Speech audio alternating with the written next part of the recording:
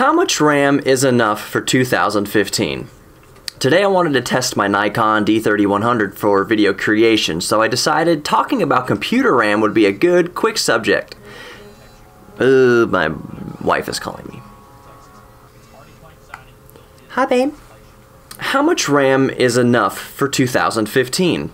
Today I wanted to test my Nikon D3100 for video creation, so I decided talking about RAM would be a good, quick video to make. Specifically, how much RAM you need in 2015. Of course, the most basic rule of thumb is to get as much as you can afford. The more the better, right? Well, yeah, but is dropping $200 or $300 on 32 gigs to max out the average consumer grade socket 1150 motherboard really necessary? I mean, really necessary? Well, like asking which adult diapers your Meemaw needs, it depends. Right off the bat, I'll say the absolute bare minimum absolutely required for 2015 is 4 gigabytes. 4 gigabytes is adequate for very basic computer use, like web browsing, checking Facebook, sending email, watching YouTube, and playing very basic games. Notice I didn't say gaming, because gaming generally refers to people playing stuff like Battlefield 4 or Witcher 3. Generally difficult to do with only 4 gigs of RAM.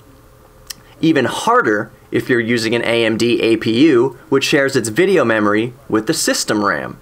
32 gigabytes of RAM is in the serious personal content creation realm. A user who creates high-quality YouTube content daily, or is a 3D CAD designer daily. Like, if your income comes from content creation, 32 gigabytes of RAM is useful and often necessary.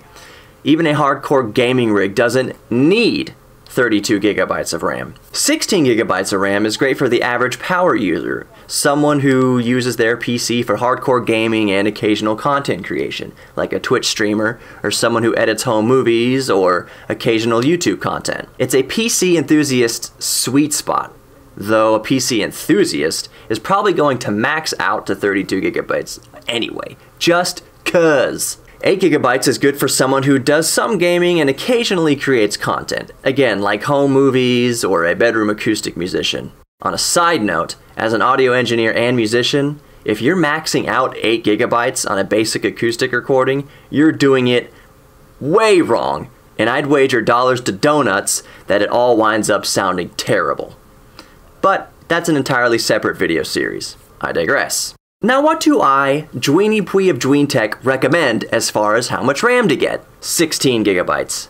I recommend 16 gigabytes. 16 gigs is going to cost around or under about 80 bucks, and it'll be future-proof for at least a few years to come. But Dweeny, what about the speed of the RAM? What about DDR3 versus DDR4?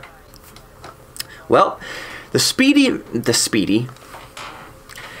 of the RAM isn't so critical for Intel-based systems, but if you create content with a lot of special effects or plugins, higher speed RAM will reduce latency, which is good. I personally use 2400 MHz Corsair Vengeance, 32 gigabytes for me personally, and have a single-digit latency not even worth mentioning. If the term latency went right over your head, well, then you're probably not using your PC for anything in which latency will matter, or you'll even notice. So standard 1333 MHz or 16 MHz is perfectly fine. Think of it this way. People who pay their rent with content creation care about how latency affects their workflow. Jane Doe checking her Facebook or John Doe playing Skyrim on a Core i5 with a GTX 750 graphics card won't notice any difference between 1333, 1600 MHz and 3000 MHz overclock RAM. They're just not. John Doe playing Skyrim on an AMD APU will absolutely benefit from faster RAM, since the processor relies on the RAM speed and quantity for video rendering, or 3D rendering. What about DDR3 and DDR4? The only real difference between DDR3 and DDR4 is the voltage at which they operate. DDR4 is more power efficient, so it costs less on your energy bill, like barely. DDR4 is also bleeding edge technology. Up until just this month, reserved only for professional grade motherboards, socket 2011. Version 3, I believe. The new 5th generation socket 1151 consumer Intel CPUs will use DDR4 RAM.